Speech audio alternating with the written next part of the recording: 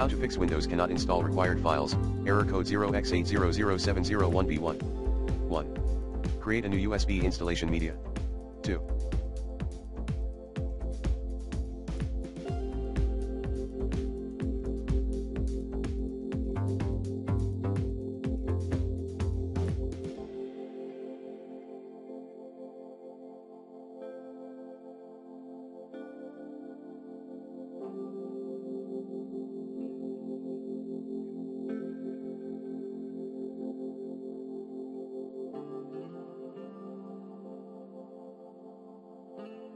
Ensure that your laptop is plugged in and fully charging.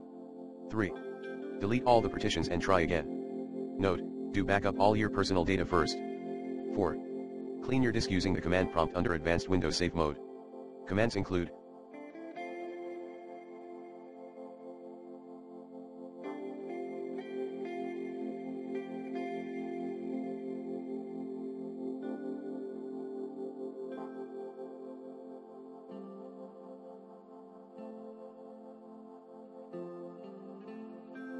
disk part list disk select disk hashtag clean convert mbr5. Rebuild BCD using the command prompt under Advanced Windows Safe Mode. Command, bootrex/rebuild. Plan B, bootc:\windows/sc. 6.